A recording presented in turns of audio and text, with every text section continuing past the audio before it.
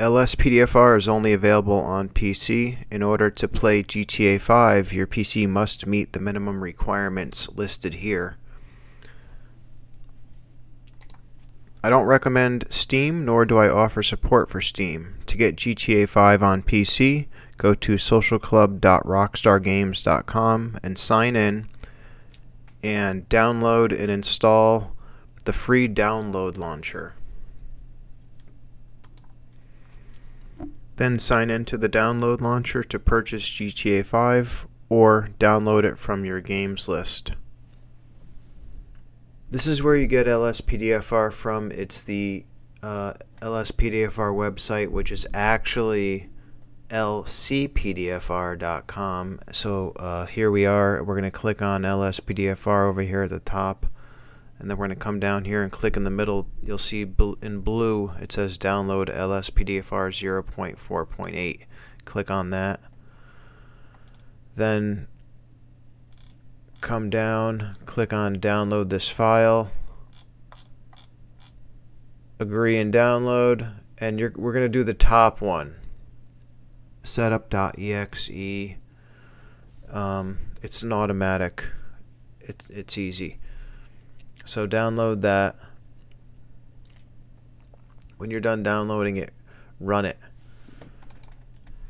Alright, there's going to come a point in time where you're going to have to choose the correct file location to install LSPDFR. And so I'm going to show you how to figure that out. When you installed Grand Theft Auto 5, if you did it correctly, there'll be a shortcut for it on the desktop. You need to right click on that shortcut, click on open file location, and that's very important because you're going to be needing to know how to get to this GTA 5 main root directory on a regular basis. So it's really important that you have that shortcut on the desktop, and it's easy to get you right into the main root directory.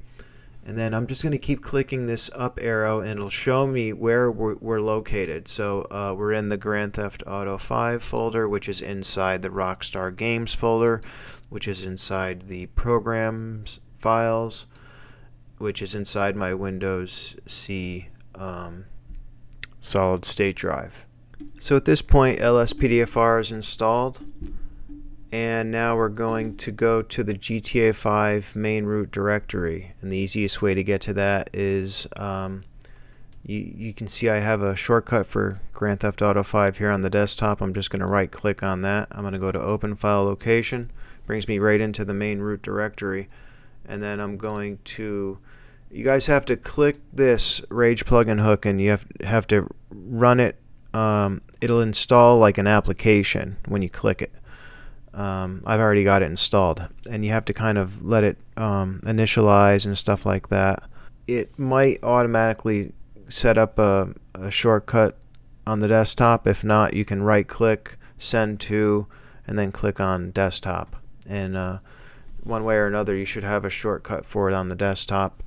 And then the last thing you need to do is anytime you want to play LSPDFR, you just want to click on the Rage plugin shortcut here. Now when I clicked on it, it didn't work. It said I had insufficient permissions or something like that. So what I'm going to do is I'm going to click it, run as administrator, and you'll see that will fix it so that now it'll actually work. And I'm not gonna play right now. I'm just showing you guys how to install this. And what I'll do is I'll do another tutorial in the near future, showing once you have LSPDFR installed, how to actually play it when you're in game. So we'll do that coming up soon. And I'll also show if I find anything that I like that I install, like for vehicles or script mods or anything like that. I'm probably gonna end up doing like a K9 partner and some vehicles. Maybe I'll do a tutorial or two showing you guys some installs. But that's it. You can see LSPDFR just loaded, and hopefully this helped you guys out, showing you this newest version.